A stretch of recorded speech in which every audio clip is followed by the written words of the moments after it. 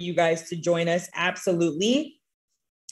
But we also want to make sure that you are inviting your students as well, because this is a program that is meant for students.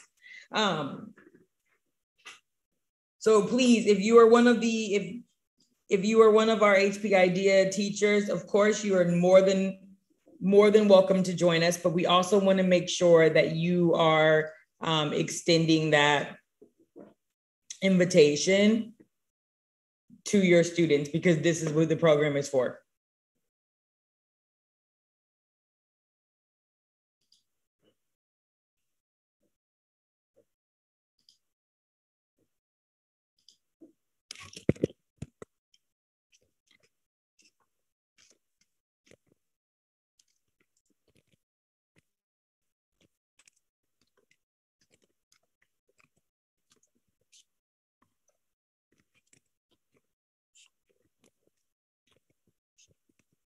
Yeah, let me know whenever we can begin. Let me know whenever we can begin. And let's wait for people to join and then we'll start. All right? Yeah, really excited. Exactly. We'll give a few more minutes. It looks like some people are having some hard times. They're joining and then disconnecting. So maybe there might be some connectivity issues. Yep.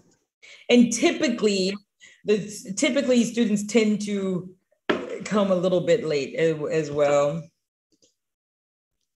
That's fine.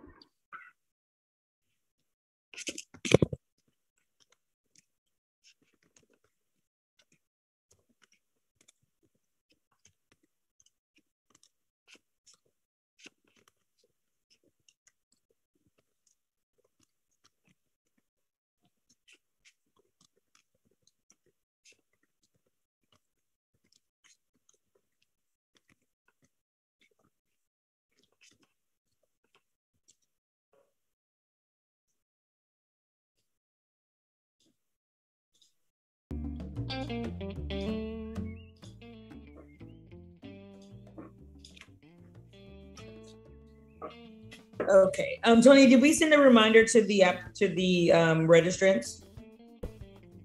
Yes. Okay.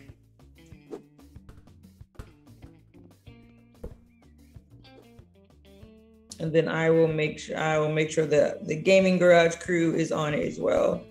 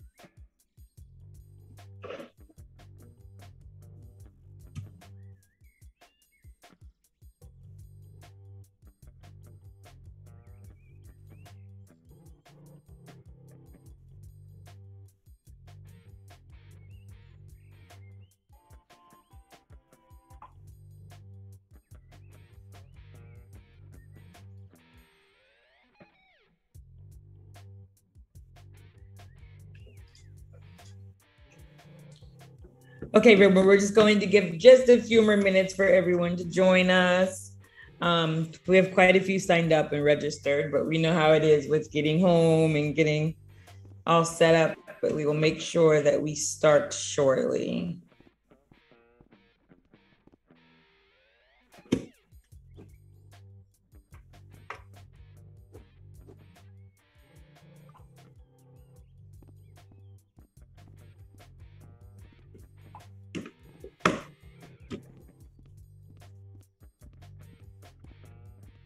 So how much time do we have today for today's session? Is it strictly 1 hour, Typically or we can about, also take plus or minus some more minutes? yeah, no, if you want to take a few more minutes, that's perfectly fine. And I mean, if people need to go, they can go, but we'd like you to be able to show as much as you can. But we typically stick to around an hour or so. That's good.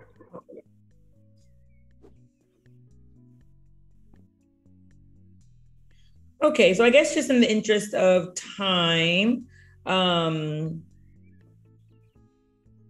maybe we'll start in about 2 minutes. We've just had some more people join as well. So I just want to make sure that no one is missing. Thank you for everyone who is here now and patient as we wait for everyone to join. If you can, just to give our Gaming Garage speaker, am I saying your name correctly? Is it Avi? Yeah, it's Avi. Okay. It's Avidwivedi. Okay. So if you can give Mr. Avi in the chat just an idea of where you are in the world. Yeah, so I just am. drop in, do a little roll call. I'm connecting from India, and I'm really pleased to join this session today.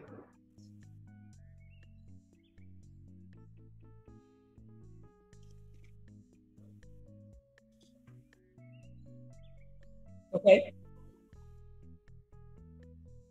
Thank you. We're pleased to have you. So I am Joy. I am from HP Gaming Garage. I am based in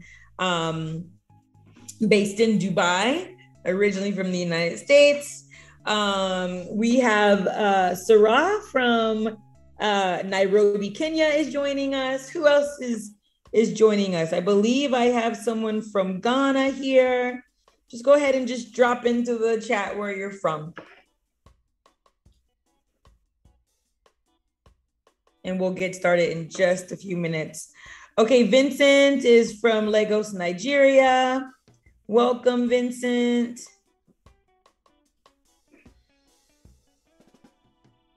Priyanka is here from India.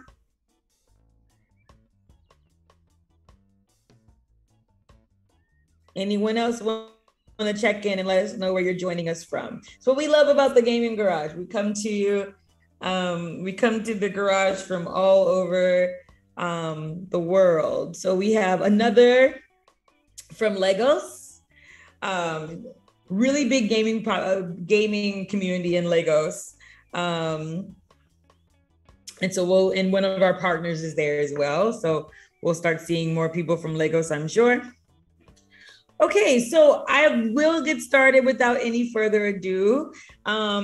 Really excited about this workshop. So we came to know about Mr. Avi because last year, or last academic school year, we ran the HP Gaming Garage first hackathon. And one of our teams was Team H. And we have fostered a relationship with Team H, and now they have gone from being part of the hackathon to actually running workshops in the Gaming Garage. And so one of the members of Team H was going to do a workshop for us, and then he said, listen, I have someone who's absolutely amazing. And I think that you should have him join. And it was Mr. Avi. And so he suggested that we do a workshop on computational thinking and how that plays into everything that you do when designing a video game. And so we're so excited to have you here. I think that are you live streaming on your? Can you hear me? Oh, can you hear us? Yeah, I can. Now you. Yes, sorry. Now we can. My internet lagged for a second. Without further ado, I will turn things over to you. I'm sorry. No worries. Now I can hear you back. Okay, great. So I will turn everything over to you. Welcome to the Gaming Garage, and thank you so much for joining us. That's fantastic. Hey guys, this is me, Avi Dwivedi, and I'm in this pleasant world of virtual reality right now. As you can see, hi, this is me, Avi. I have plenty of objects to play around, like this ball, and we have a basket here as well, as you can see there. Uh, so I'm going to try putting the ball there, and I can do it. I can. Also invite some of you as well to join me in this session within virtual reality, and you can play it along with me. So there are plenty of things to do here, as you can see. Let me just change my camera in order for you to see my vision and what I am actually looking at right now. So let me go and switch my camera to my vision. All right. So now you can see what I am seeing. I have plenty of control there. I have entire menu to control. You can see so many controls I have. Uh, okay, so what else I can do? Let's see. I can go up. I can put a marker. I can talk about anything, right? Let's write something. Okay.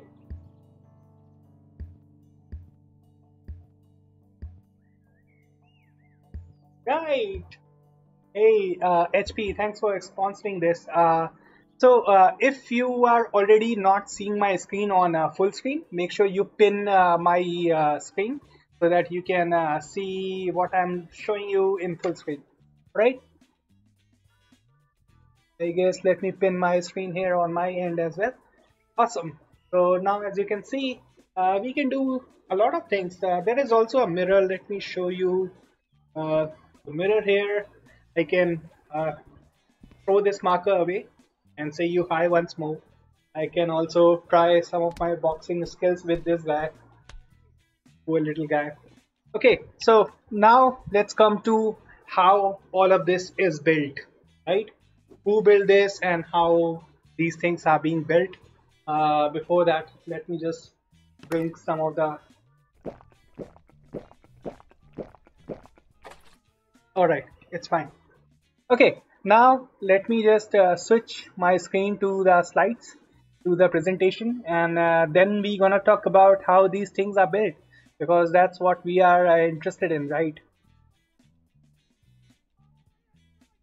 All right, so let me bring this small screen back up. Now you can see my controls and what I'm doing at my PC, right? So now we're gonna go at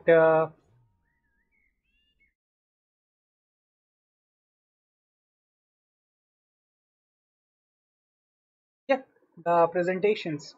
And I'm going to go at the beginning and then going to present it for you guys so that you can see it is in full screen.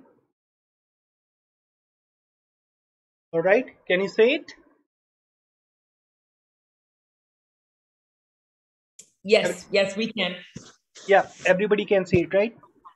Awesome. Yes. So thanks, Mirai team, and thanks, HP Gaming Garage for hosting me today. And I'm really excited to showcase you and talk about something called computational thinking. So, what is computational thinking exactly? Computational thinking is when you are talking about how computers think and how you can communicate with computer in a better way. So, what sort of mindset you require to communicate to a computer? Because as a programmer or as somebody who creates games, or you have to basically communicate to a computer all the time. All right. So, what sort of mindset you require to talk to a computer? That's what we are going to discuss today. I'm Avi Dwivedi, and I've been a medical imaging scientist for 3 years. I've founded one community called the Extended Reality Developers of India, which is India's largest virtual reality and augmented reality community. And I also have a company called Unitile Studios, which does AR and VR services. So, to begin the talk, this is one of my favorite movie series, and the fourth part is coming, which is also really exciting for me. Uh, in this, there is one famous dialogue in the second act of the in the second movie, where this monk tells Neo that there is no spoon, right? So I just took that image and added on top of it that there is no spoon as well as no 3D models, right? So whatever you saw just before we started this, I was there in that virtual world, and I was interacting with a lot of things. I was playing a basketball. I was playing with let's say one marker or something, right? I can invite my friends as well. I can do all sort of things, but none of them is really exist. So there is no spoon, either 3D models. All right. So to some of you, I'm going to ask this question: that what is this? If I give you these three numbers, how do you interpret them? What is this? There could be two popular opinions, obviously. One could be 1, 2, 3, and the another could be 123. So what do you suggest? What is this? What is the popular opinion in the chat? 123 or 123?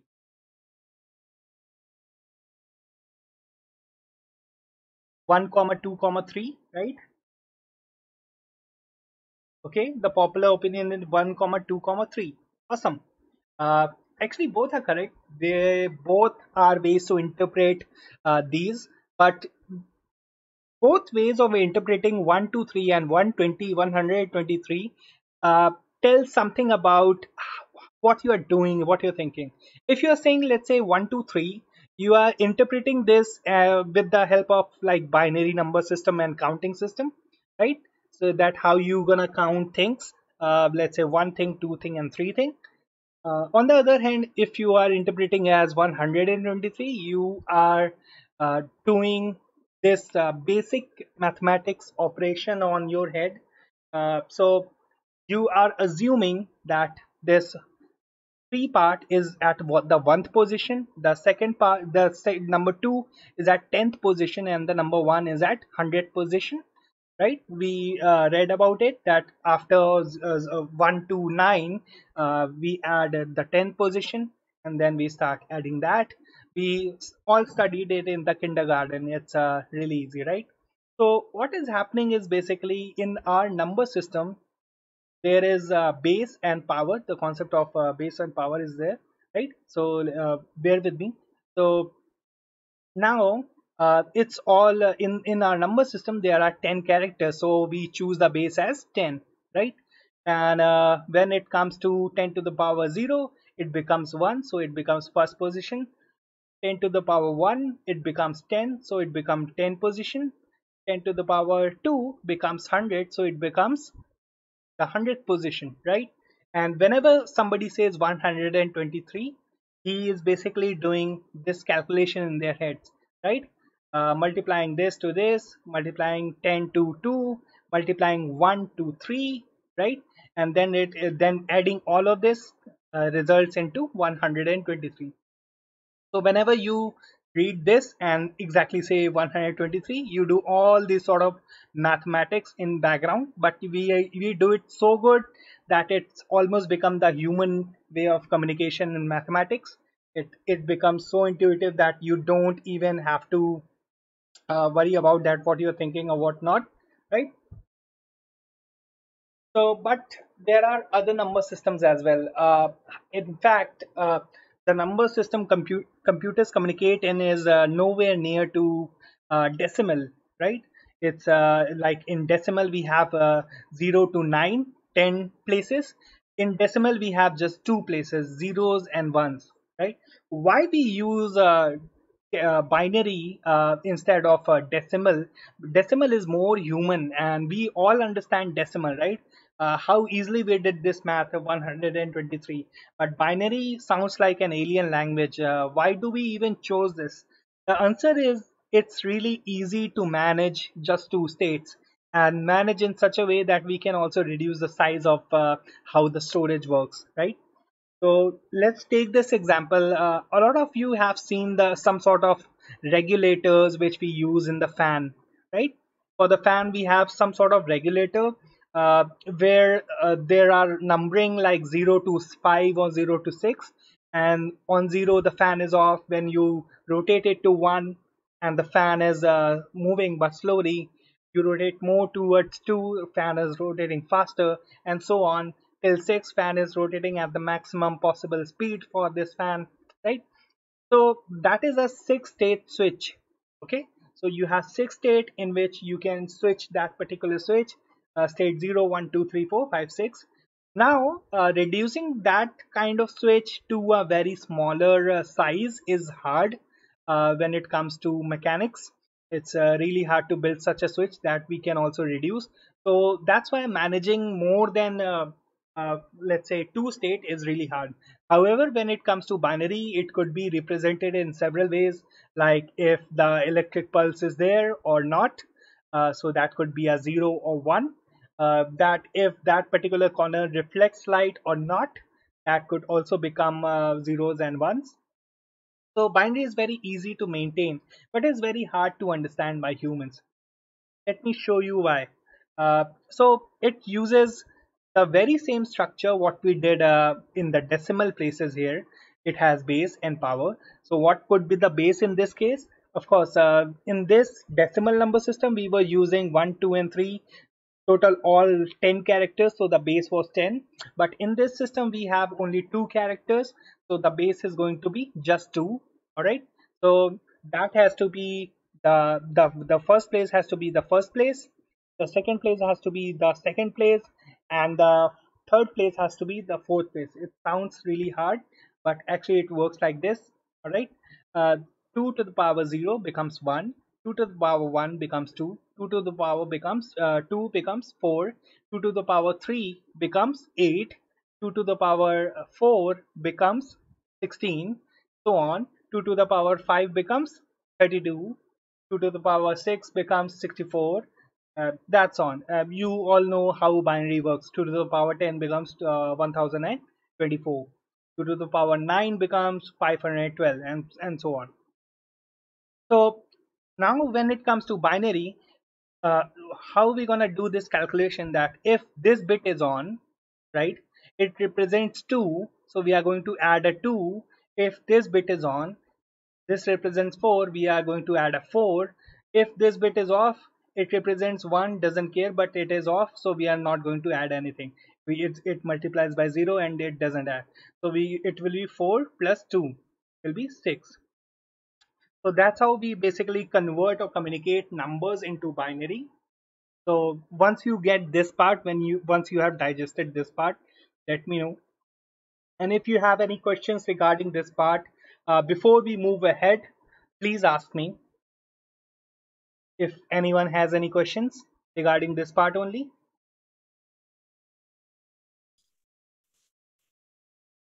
Any questions, anyone? Yeah, they can type in the chat. I'm looking at the chat, right? Okay. I Awesome. No think we're good. questions, which means everybody got it. Awesome. So now you figured out how to do numbers conversion into binary, right? But there's a problem. We don't just communicate in numbers. We communicate in all sort of characters and languages are there. Some people know Arabic, some people know Indian, Hindi, some people type in, let's say, English. So how do we gonna solve that problem? Okay, there's no way to convert, uh, let's say we can convert 5 into binary, but there's no way to convert English into binary, right? uh, Actually there is. We can define some sort of map. Okay, uh, let's pick any sort of map. So we picked this map, we created this map, and on this map we said, okay, the position of a character A on this map is going to be 65. Why 65? Why not 66? There's no logic behind it. It's just a map, and everybody have to be on 65. That's how map work, right? If everybody does not follow the same map, they end up at different locations. So so we choose that, okay, in this map the character A is going to represent the position 65, and similarly B for 66, C for 67, D for 68, and so on, right? Till Z becomes 90. So similarly, once we have this positions marked up as a number, so we have a character and we can convert that character into number. And now we know we have the math to convert a number into binary. So that's exactly what we did. So if you convert this into decimal back again, you'll find it is 65. Here this j is going to be 74, right? If you convert back it to decimal, it will be 74, right? So that is how we used a map, and this map is called ASCII characters. So ASCII binary alphabet is this map is called. So that's how whenever you say somebody a message like hi, so your computer or your device converts that hi into these numbers like 72, 73 and 33, and then further converts into, let's say for h, it converts into this number plus 73 is this number, and so on. It converts each or three numbers into this sort of binary coding, right? And that it send that binary signal to somebody else's phone, because of course for computers it's easy to understand binary, and they have no idea what h does mean, right? They do have no idea what h means, but they have idea that what 0 and 1 means. So that's how you send messages. All right. So but you sometimes don't just send messages, you also send this. How this happened, uh, how computers understand images, or let's say characters. That's what we are going to discuss next, right? So there is something called color. So we all know what is color. This presentation is color, right? So we have three parts of color. RGB. Uh, does anybody want to name what does RGB mean? So come on, guys. What does RGB mean? Type in the comments.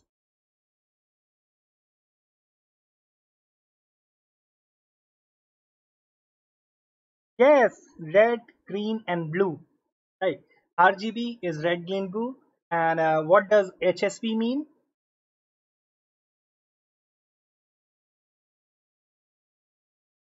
HSV, anyone? HSV is hue, saturation, and value. All right. So in these formats, the color we can store, and these form as you if you notice the very design of this format, these are also just three numbers. So the way we store characters, we can also store now colors into your memory, or you can or into binary. So RGB and HSV are just three values, and based on what bit length is there, which means how many color range you are operating with. You have, let's say, if you are operating with a 16-bit color system, this sorry 8-bit color system, this is going to be 0 to 255 value. If you are working on 16-bit color system, it's going to be a much higher value, right? Like somewhere around 16,000 or something, right? So let's say if I have to define this emoji or color of this emoji, then I have to type values 72, 73, and 33. But wait, this number repeated. Just two slides back, there was this number 72, 73, 33, and it converts into a color, and that color is the color used in emojis. So actually, why emojis are yellow? Actually, it's a fun fact that they use the color of from the message hi, and they converted it into a color, and that apply to all the emojis. That's why most of the emojis are yellow. But there is one more thing. Emojis also have their maps. So, like a sky map, there are so many other maps. A sky map is mostly for English, but let's say for Arabic, there is a another map which come in use. For Hindi, there is another map, and so on. So for each language, there is a different set of map, and you have to use two persons have to use same set of map to be able to identify or decode their messages. So like A has a value 65 in the binary, Similarly, this message and this message, this poop symbol has the value this. Uh, what does this say? 1,28,169, right? So this big value is assigned to this character and so on, right? So that is how you basically define characters and images and language. Now let's come to images. How do you define images? Once you said, okay, this particular thing is some sort of intensity value, all right? So let's say it could be RGB values of some kind. So okay, so this kind of image is called a grayscale image. It uses a single channel instead of three channels, RGB.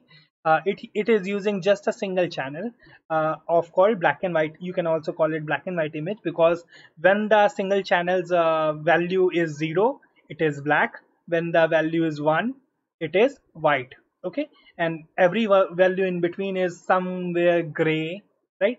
So it is also called a grayscale image because it's literally the gray scale, right? So let's say, how do we define images? We have to convert them into pixel by pixel. So this pixel has some value. What value it does have? 157, right? So it's look at this image. Okay, 157. What percentage of value should be 157 in between 0 and 1?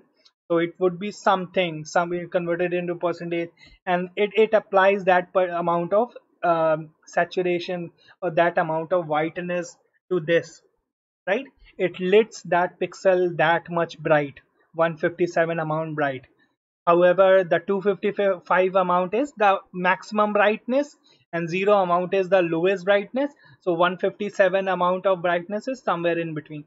Similarly, it happens for all the pixels, and then this picture start taking some sort of shape. So as you can assume from this picture only, this picture is a miniature version of Abraham Lincoln picture, right?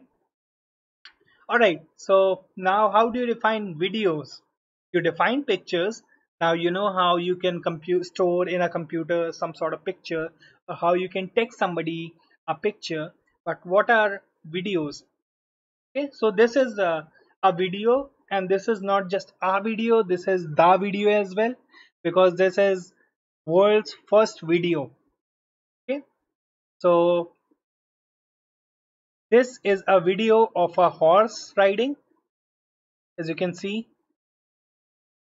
But the cool thing about that video is that it's not moving. It's just it's just 12 pictures moving very fast, right? So let's say there's this picture 1, picture 2, picture 3, picture 4. It's not There is no such thing as video. It's all pictures moving as fast as possible. In this case, 12 fps. 12 fps, what does fps means? Frames per second. One single image is called frame, and when you move these frames too fast, like more than 12, more than 15 times a second, it looks like a video. So if I go back to this image, there is no video in there. It's all just images, and they are moving at very fast speed, and so it looks like a video. It looks like the horse is alive, but there's no horse alive there, right? It's all just images playing back really fast. So this horse in motion image is world's first image. It was shot in 19th June 1876, I guess 78 or 76. Okay, so now we know how to do characters, we know how to do numbers, we know how to do colors, we know how to do videos. Now it's time to communicate to your computers, because we know their language. We know how to represent our language and explain something to them. Because what you're gonna explain, you can talk about maybe your website, so you have to explain them characters. Maybe you can talk about the art you are making, so you have to explain some sort of colors. So now you have all the tools to communicate to a machine. But now we have to think about that. Okay, what should be the process? So the machines are really dumb, and they follow very well. So let's say if you have to tell or communicate to a machine and make it do some sort of task, you have to specify your task very, very, very correctly in a certain order and with certain amount of description. It has to be there. So order matters and steps matter. So steps in a particular order. So when we do those steps in a particular order, it becomes an algorithm. And algorithms work like this. So you have some sort of input, you feed in the input, there are sets in particular order which happens, like first thing do this, second thing do that, right? And after that some output is generated out of those algorithms. So that is how the entire computer industry works. So now let's talk about the 3D, right? I didn't talk about the 3D. How does 3D work? What was that character that you saw me playing in the beginning of the session, right? Who was that character? So that character was nothing more than just points defined in a certain space. All right. So in a certain virtual space, we define some sort of points. So how do you define points actually? So to define points, we have to take first an origin point, that these points are defined, but in context to what? In reference to what? Right? So all the points in one space are defined in reference to an origin. Okay, and what is that origin called? That origin is basically 000. All right, so that is why in all of your softwares you see 000 as origin, because everything what you create goes in reference to that origin point. Okay, that is very, very essential for computers to know what you want to build. Okay, so let me talk more about this. Why there are three number, not two number, or not one number. All right. So the answer is there could be one number, two number, and three number, and sometimes even four, five, and six numbers. All right. So when we are working on one number graphs, it's called scalar values. When we are working on two number graphs, it's called vector 2D, or anything above scalar is called vector. And since it has two variables, so it's called 2D, right? Vector 2Ds. And what we can also name those two variable anything, but we usually name in X and Y, because these are our X and Y axes, right? And when we are working with three-dimensional spaces and 3D objects, then we have to use three numbers. That is why they are called 3D, three dimensions, right? So in this 3D, we have three values, X, Y, and Z. And what they represent? X represent the very width of something, right? Y is represent the very height of something, and the Z represent the depth of something. But these X, Y, and Z could be different based on what software you are using. Let's say the Unity uses X, Y, Z differently than the Maya uses. Unity uses Z in the depth direction, but there are many softwares which uses Z in the up direction, in the let's say height direction. Okay, so it depends on software, but the fundamental concept is three variables representing X, Y, and Z. Of course, there are more than three variable vector systems as well. We sometimes call them tensor, we sometimes call them matrices. So there are several names and ways to represent them, multi-variable things, right?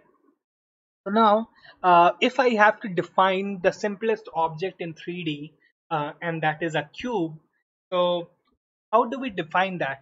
Actually, there is a triangle which is the simplest object in 3D, but the cube, let's say for our perspective, the simplest object, human perspective. If I have to translate a triangle or let's say a cube into 3D space, 3D virtual space, which means I have to define computer that how does a cube look like. I have to do these sort of things, right? I have to define an origin point and place my one point at the origin point. Okay, and now the version, this v1, which is the next point, that has to go in context of origin, that where do I want v1 to go. let's say I wanted 1 unit in the x-axis. So v1 has to be 1 unit in the x and rest same as the v0. Okay, so that's how we define v1. And in this way, we are taking the z in top. So in this way, if I have to define the second point, v2, where that v2 should go in the y-axis. Okay, so everything like v1, but in the y-axis move one more step. So similarly, what is happening in let's say v2, right? So that's how we define each and every point. When we define all points of our cube, these points are called vertices, and this list is called vertices array, or we also call it sometimes vertices data, whatever you want to call, right? So, and then there is an algorithm which is called rendering pipeline, which take place, and there are certain steps involved in rendering pipeline. All right. So, what are those steps? The first step is vertex processing. It means that go through all the lines, all the mentioned 3D positions, like we have v0, v1, v3, v4. So it's going to go over all these positions and it's going to place them in some sort of virtual space in its memory, right? So it's going to do it like this. In the second step, it's going to figure out that how many pixels or fall inside this triangle and how many pixels are outside this triangle. All right. So it is going to care about only the triangles which is inside this particular shape. All right. So there is also some sort of primitive processing which happens after that, in after vertex processing, but in this that step is skipped, I would say. I'll talk about that later. All right. So how many pixels are inside, how many pixels are outside, that is basically called the rasterization process. And after that happened, there is something called fragment processing, in which we define, okay, these are the pixels which are inside this triangle, but what should be the color for these pixels, and we started coloring them. And finally we have an image of a triangle that we can output to our display, and then it's displayed on so that's how we basically render 3D objects. So here is one more thing, so the better description. The vertex processing happens. After that, the primitive processing is happening. All right. In the primitive processing, it's going to define, okay, how many shapes are being built, how many triangles we can divide it into. All right, whatever the shape we are going to build, how many triangles we can cover up with this shape. All right. After that, the fragment processing is going to happen, in which it's going to define that which part of the process in this they skip the rasterization, but no worry. The fragment processing happen, pixel processing happen, and then the output is given back to the memory. So it reads from memory in the form of vertex data, which is also called geometry, and attributes. What are the attributes? The color for the geometry, the texture for the geometry, the maps, or there are multiple kind of map, like min maps. There is normal maps and so on.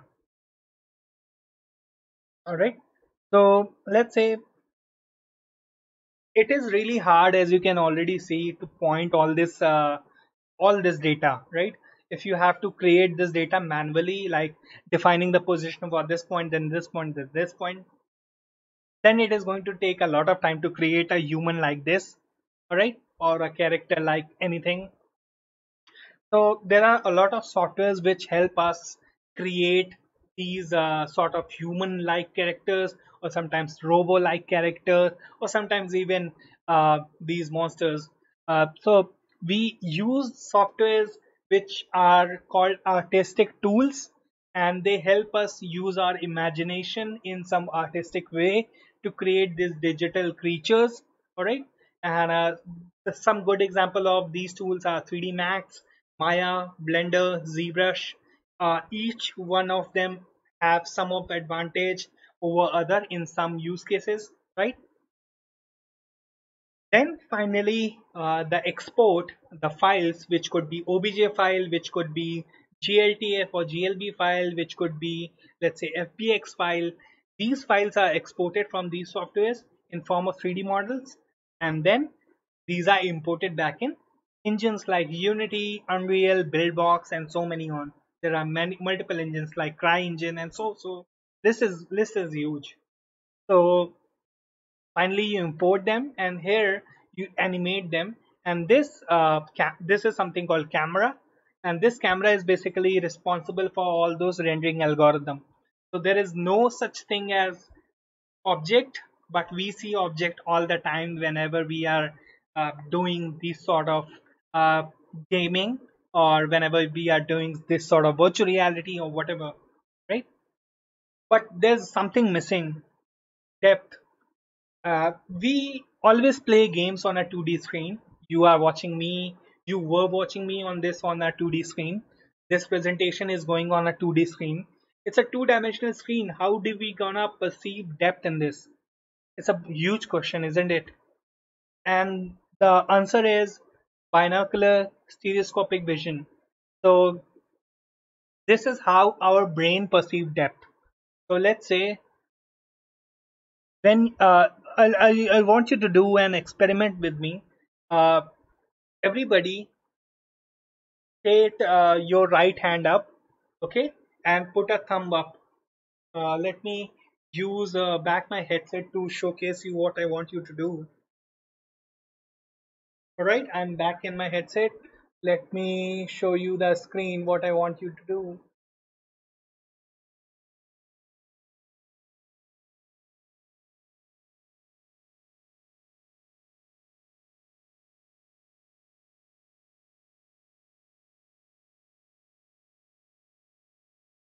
Can you see, guys?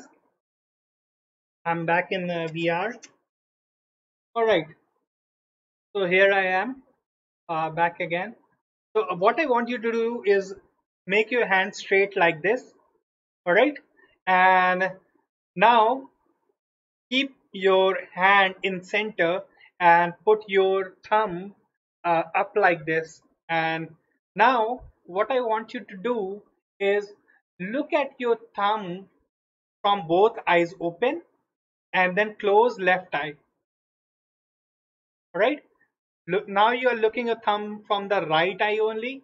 Now close right eye, open left eye. Now you are looking your thumb from the left eye only.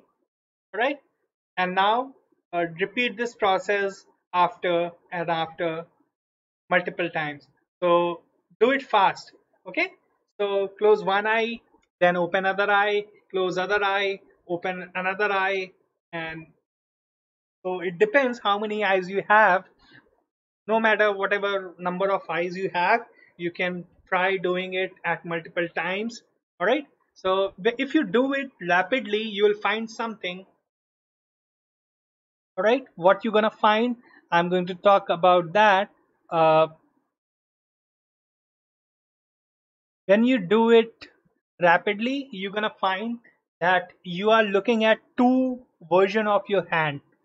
The version you are looking at from your left eye is something like this, where you are looking at this C sort of section more, which means the left part of your hand more. And the version you are looking from the right eye, in which you are looking the B section more, which means the right part of your hand more, right? And but from when you are looking from both the eye, you are sort of looking C and B equally, which means your uh, which basically means the left eye and right eye are receiving different images from slightly a different perspective. All right, and then they are combining those images into one. All right, then those they are combining those images into one. Of course, there is some data from the left eye which is being ignored, some data from the right eye which is being ignored, but the result of this operation is that you perceive depth. And having two eyes is very important to perceive 3D depth. And we figured out this in 1838, very early. Since that time, we are using stereoscopic binocular vision in several ways. So this is picture clicked from two different angles with a very small distance. And this distance is called IPD. It's called interpupillary distance. All right. And when you look at from a headset like this is a made a wooden headset, wooden and leather. And when you look at from this, it looks like you are looking in a 3D picture, not two different 2D picture. You are looking at a 3D picture. The same concept is being adopted by these glasses. You all have seen these sort of glasses in cinema halls and movie theaters. So uh, previously we used to use these sort of glasses.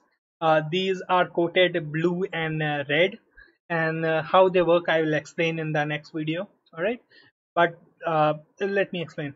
Okay, so the video which we'll show is it does also contain two pictures.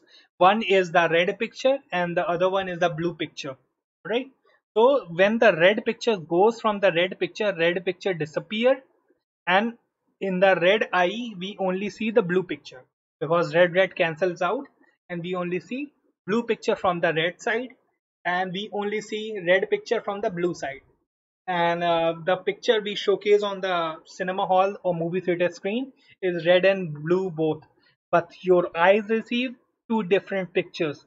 That's why you see 3D pictures in 3D. All right. So this is new technology which is used by IMAX and many multi screen theaters. This is called active shutter technology. In the active shutter, what actually they do, they have a syncing operation which is happening, and in the screen as well there are no two images. There is just one image at a time, but it happens it's in such a way. So what they do, they show the frame for left eye, then they show the frame for right eye, then they show the frame for left eye, then they show the frame for right eye, and they also sync your glasses with a laser. And that the when the left eye image is shown, the right eye puts a shutter on top of it, and when the right eye image is shown, the left eye puts a shutter. All right. So similarly, these glasses has a shutter. It's a chemical based shutter which happens. All right. So that's how basically they sync, and that is why it's called active shutter. So to record the such 3D movies, you require to capture two images, right? That is the only way, and that is why these sort of cameras are in use. This one is from Panasonic, used for 3D capture.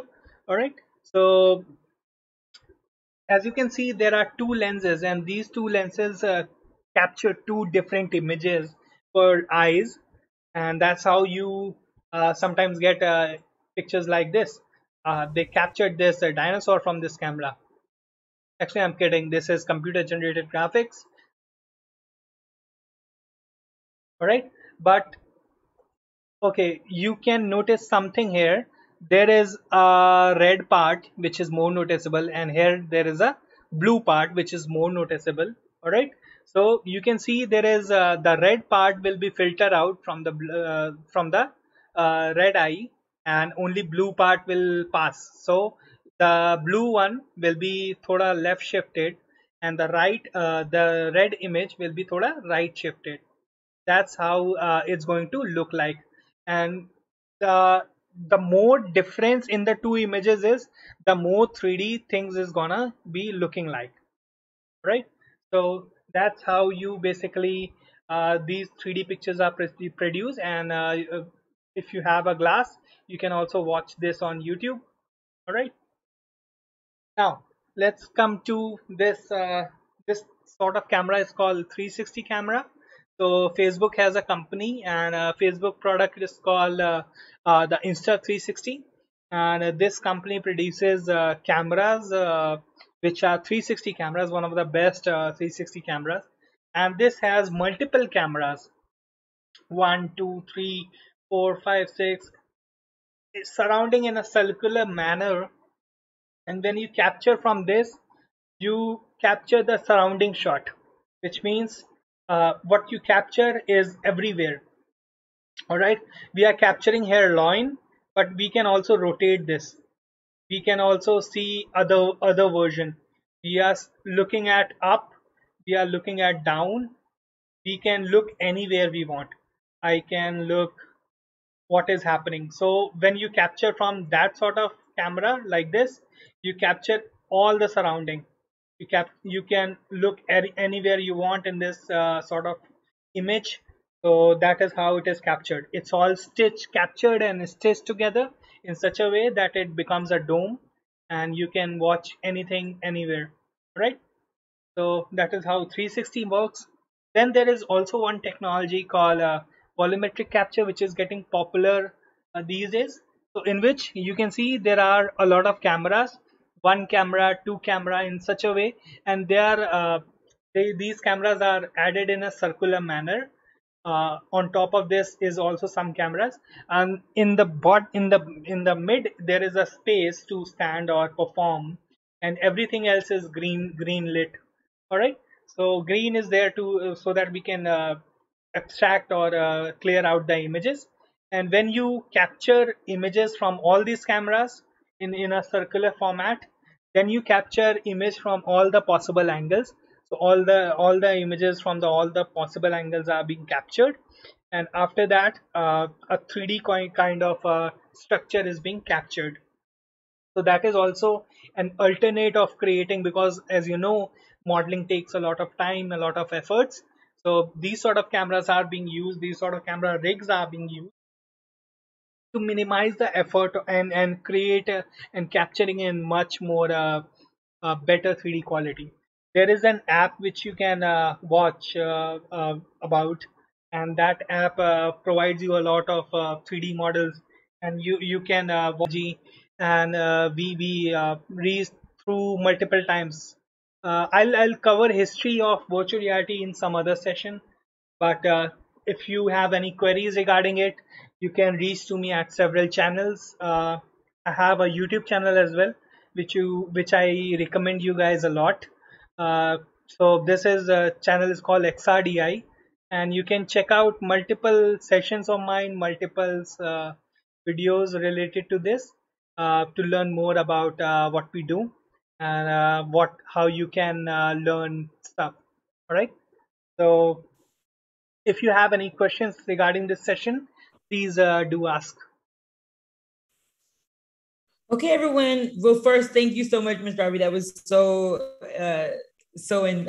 very interesting. Does anyone have any questions?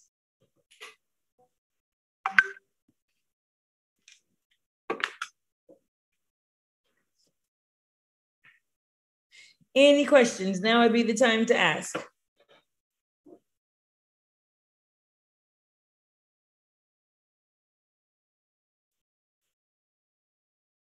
So I guess, Mr. Avi, I would be interested in knowing, because you said that you're in the medical field, is correct?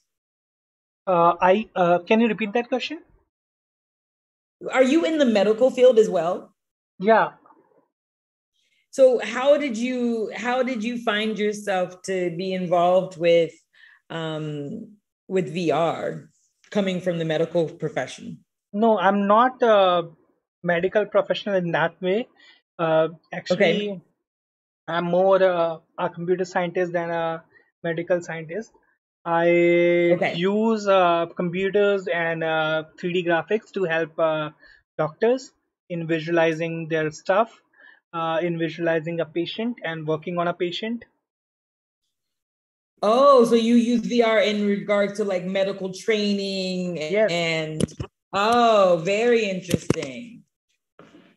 And so then now, did that come about from did your interest in gaming come about from um the work that you did in the medical field, or did the work that you do in the medical field come about as a result of your love of 3D modeling and AR? So How did I that whole thing started work? I started with 3D technologies back in 2012, and then I was completely working on games, and then I did a lot of research as well uh, when it comes to physics of games and AI of games, and how geometry is being generated procedurally, all these sort of things.